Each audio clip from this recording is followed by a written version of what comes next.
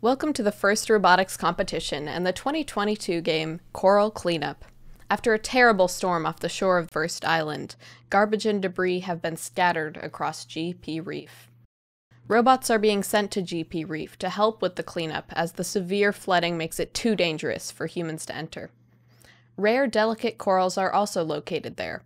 They must be avoided to prevent disturbing the ecosystem. The garbage across the reef needs to be put into the containers for removal by ship.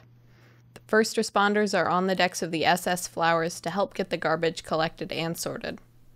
The goal is to collect garbage and bring it to your Alliance's bins at the side of the boat to be raised and sorted by human players.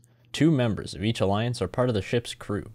Your robot will begin against the side of the SS Flowers at the reef's surface. The game begins with a 15-second autonomous period. If your robot leaves the boat's side within the autonomous period, you get 15 points and all garbage removal points are doubled during this time.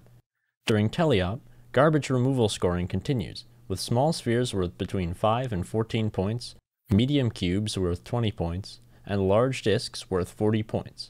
Points are calculated as the trash's QR codes are scanned. You need to watch out for the delicate coral. If you knock one over, the other team gains 10 points. In the endgame, 1 robot on your Alliance will need to raise an anchor and up to 2 robots using the chain game element. Raising the anchor is 50 points, lifting 1 robot is 100 points, and lifting 2 is 150 points.